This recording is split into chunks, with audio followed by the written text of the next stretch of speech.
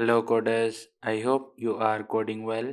In the previous video, we completed and tested our login user API call, and in today's video, we will create login component with routing, and then in that login component, we will create login reactive form with input fields and validations. So let's get started.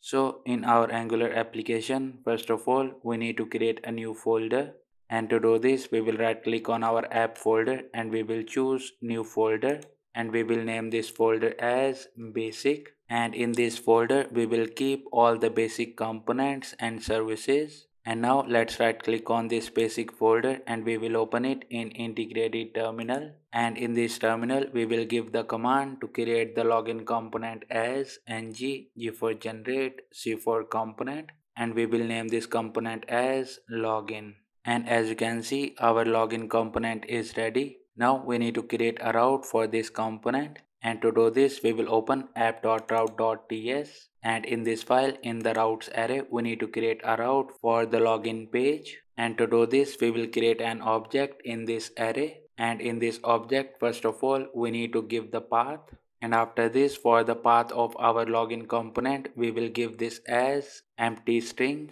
because we want to keep that as default page of our application. And after the path we need to give the component, and we will give this as login component, and we will import it from our basic slash login folder. And with this our routing is completed. Now let's save this file, and after this we need to create a reactive form in this login component.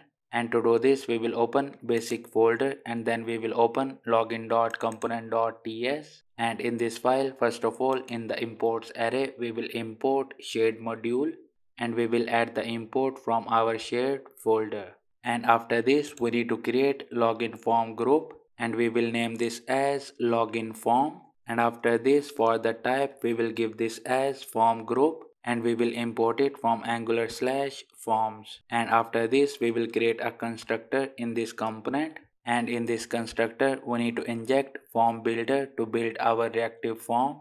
And to do this we will write private and we will name this as fb, and after this we will write form builder and we will import it from angular slash forms. And after this we will create ng-on-init method in this component, and in this method we need to initialize our login form and we need to mention the controls. And to do this we will write this dot login form is equals to, and after this to build the reactive form we will use this dot form builder, and then we will call group method, and in this we need to mention the controls.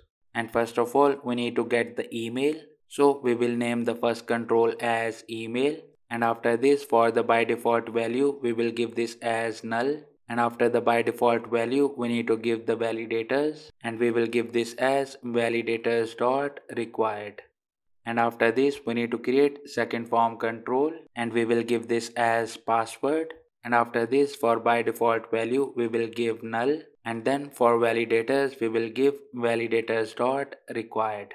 And with this our TS code is completed for the login page. And now let's save this file and let's open HTML file of our login component, and in this file we will write HTML code for the inputs and a button. And to do this first of all we will create a div and we will give it a class of center form, and after this we will create h2 tag, and for the text we will write enter your credentials. And after this we need to create a form, and to do this we will use form tag and we will give it a class of custom form. And after this for the form group we will bind it to our login form. And after this we need to create form items, and to do this we will use ng-form item tag, and in this form item tag we will create ng-form control tag. And after this to show the validation message we will give this as please input your email. And after this in this ng-form control to show the icon we will use ng-input group tag, and in this for the ng prefix icon we will give this as user. And after this in this ng input group we will create input tag, and for the form control name we will give this as email, and for the placeholder we will write enter email. And with this our form control is completed to get the email from user. And now we need to create same kind of form control to get the password. And to do this, first we will create ng-form item and ng-form control tags. And in the ng-form control, we will create ng-input group tag. And for the icon, we will give this as log. And after this, we will create input tag, and for the form control name, we will give this as password. And after this, for the type of this input, we will give this as password as well. And after this, we need to create a button, and to do this we will use button tag, and for the text in this button we will give this as login. And after this we will disable this button if our login form is invalid. And with this our HTML code is completed as well. And now let's save this file and let's open CSS file. And in this CSS file I will paste the basic CSS code, and you can pause the video and you can copy this basic CSS code. And now let's save this file and let's run our application.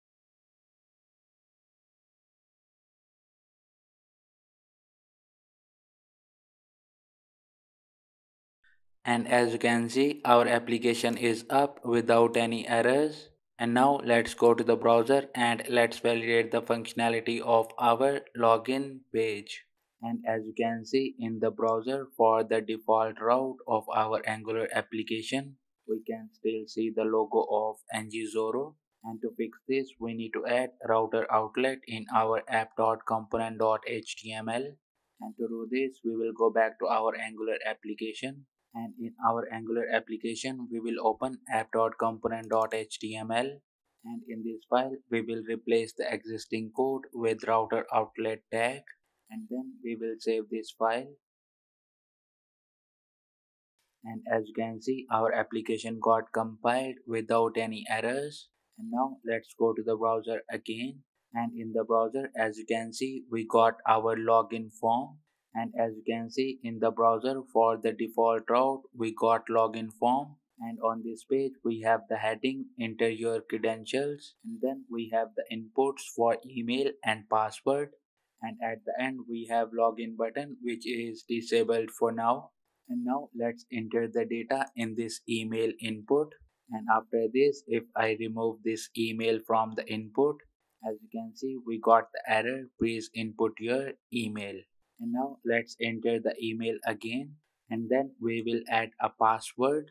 And as you can see, now the login button is enabled. And that's it for today's video.